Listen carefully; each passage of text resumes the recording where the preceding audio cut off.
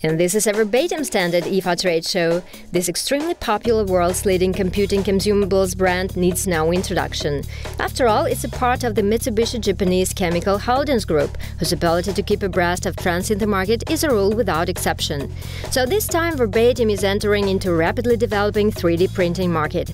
This is one of the 3D printers the producer is offering its up-to-date consumables for.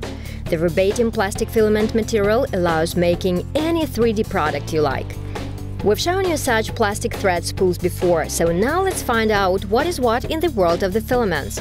Basically, we can name two types of the filaments, ABS and PLA.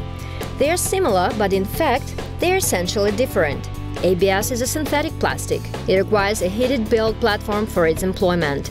It's a high melting point and high pollutant emission filament, that's why it should be used only in the open-type printers like this one. PLA is an organic material. It is an eco-friendly, low melting point filament requiring fewer technical gadgets. So it is suited for any kind of 3D printer. All one needs to do is just to choose the right color. And as you can see, Verbatim is gradually enlarging the assortment of colors. They are already having 9 colors of PLA and 7 colors of ABS. And here we have Verbatim's new development, launched right before IFA. PRIMALLOY. It's a new sort of the 3D printing consumables. And namely, it is a TPE, thermoplastic elastomer filament. PRIMALLOY has a good operations perspective. Moreover, we're waiting for other 3 highly promising filaments from the same series to be introduced soon. By the way, pay attention to the term filament and remember it, because the 3D printers are becoming a common thing in our everyday life, and you will hear about filaments and other 3D printing consumables quite often now.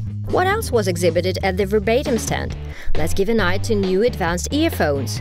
A rubberized frame, at last, and a quite flat wire ensure a longer life to your earphones. Good news for Verbatim earphones users.